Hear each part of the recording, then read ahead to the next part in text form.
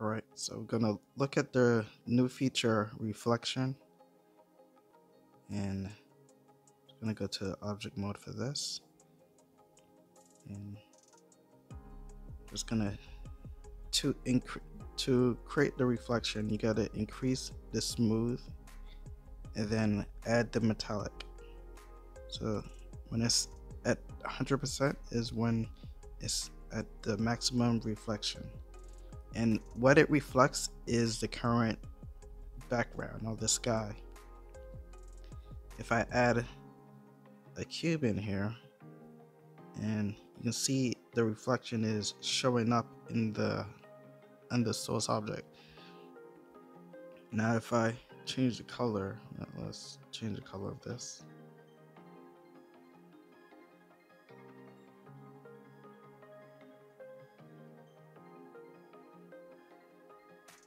Alright, so now it's showing red here, right?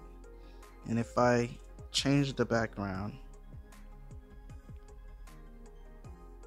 you can see the source change because it's reflecting the background, so it gives you more of a metallic look. So if I decrease this,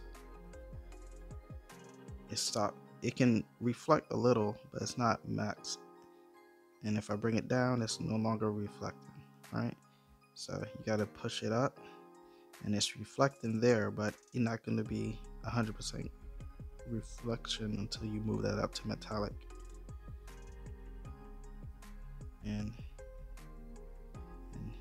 it will reflect what you have.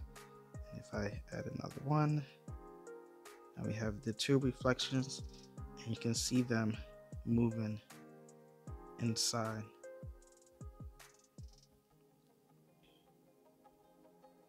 So it basically reflects the surrounding and the sky.